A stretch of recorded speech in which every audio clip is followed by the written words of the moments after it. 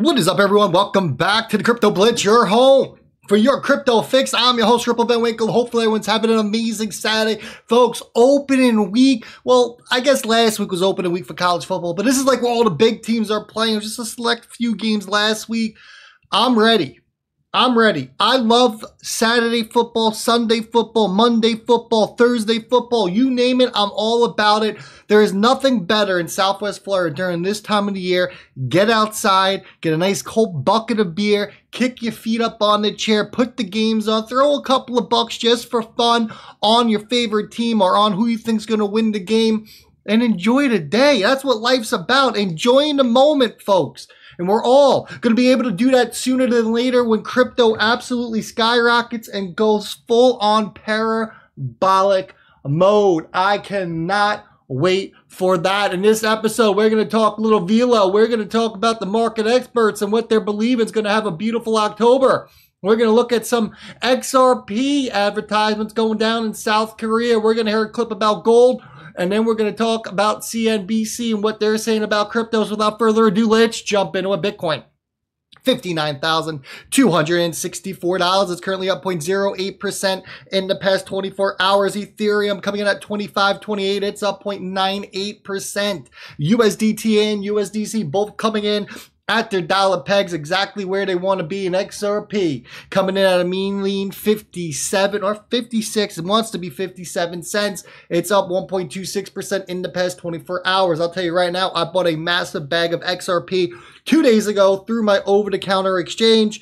I settled the trade yesterday, and it's just a beautiful thing looking at that number keep on climbing up. Total cryptocurrency market cap, $2.099 trillion. Now, tomorrow, as you know, is the payouts for Lux Lions holders. It is your responsibility to make sure that you have signed over your NFTs. We have our own minting site, mint.luxlionsnft.com. You will need to look in one or two places. If you purchase an NFT that appears under the Shop NFTs page, and there's only really two collections unless you got a potion right now, the Warfare or the Olympic tier. You will need to go into the collection. This button right here will say free spins. If you have an NFT that you need to spin for, you need to click free spins. You need to wait 30 seconds for a task button to appear in the upper right. Click on task and sign it over. If you did not get an NFT from that collection, you will need to come to account and then transfers, and you will need to sign it over. If you do not sign your NFT over, you are not going to get credit for it. We take the snapshot right from here. This is the rich list, deluxe list, DELUX list.luxlionsnft.com. You can come on here, you can check your wallet with the amount of points and make sure that it adds up. If it does not, you better get to the Discord. You better shoot us a message because you had all month to do this, and I do not want to hear that you did not get the correct payout tomorrow because you never signed over an NFT. The snapshot is based on this, folks. If you are not in the snapshot, we cannot go back because the XRP is distributed equally. You need to take responsibility here. 360 Trader put out his Velo chart. He's saying it's looking for that breakout. Velo. Been telling you about Velo since a cent. A little under a cent. This is what we call a 20x, folks. This thing is going to rip. This thing is going to moon.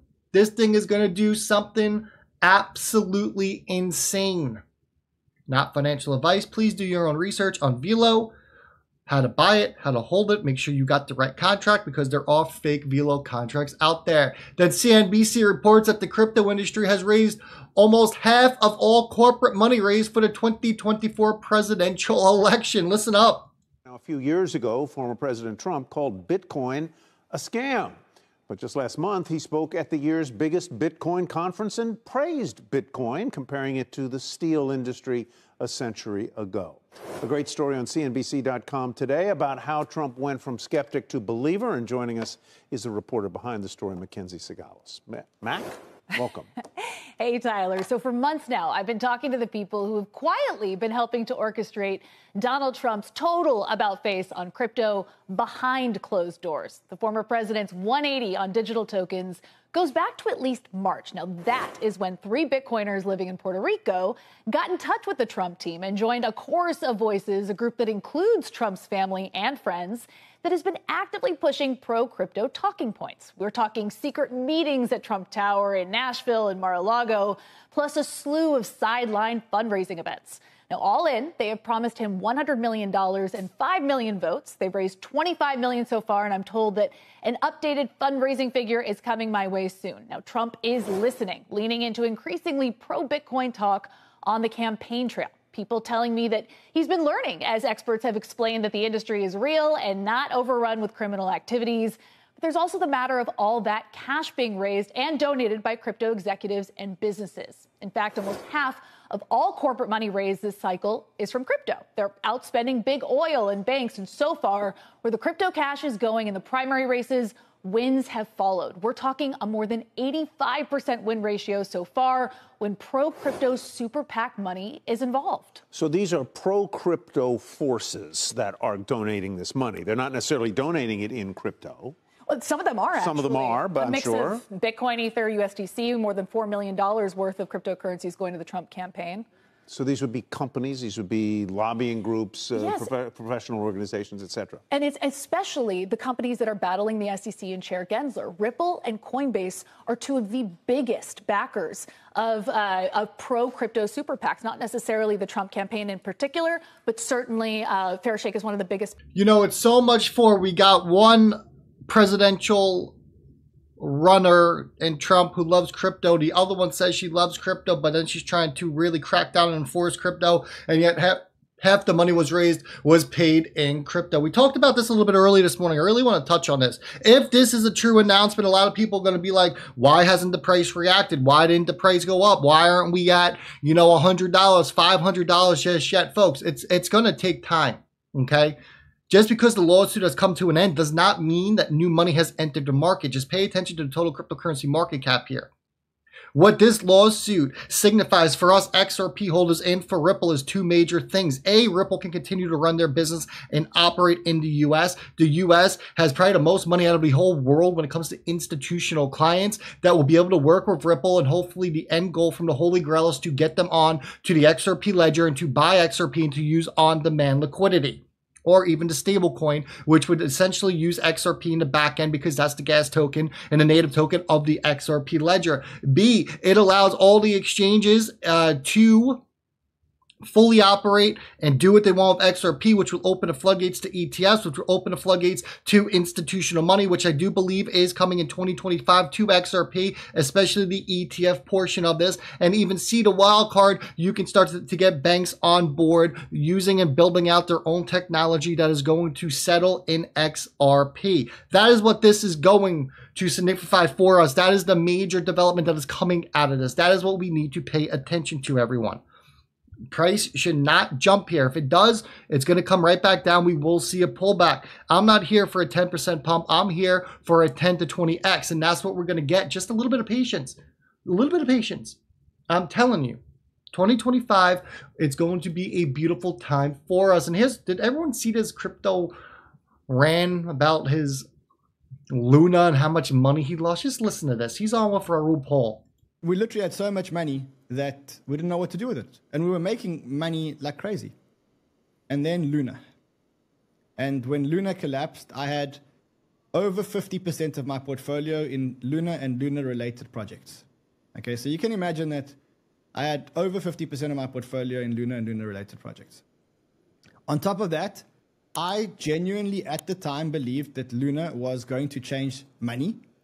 I had drank the Kool-Aid. And I'd broadcast to my community for months and months and months, and many of my community had followed me into Luna. And as you know, in 4 days, the whole trade unraveled, and I lost over $100 million. I lost $134 million. It was the toughest. Cannot explain to you what it's like to lose that amount of money. Like, I just can't explain the feeling to you. Also, I was completely helpless. Completely helpless. Why? Because my Luna was staked, so there was no ways that I could have sold it.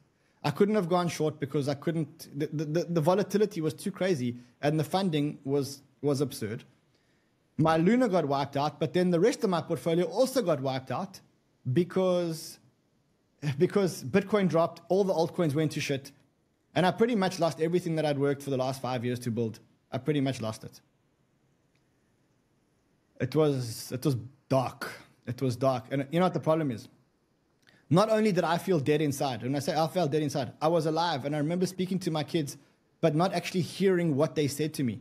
I was alive, but I wasn't, like, I was so distracted. And I remember looking at my wife and looking at my kids and going, you had everything and you fucked everything up.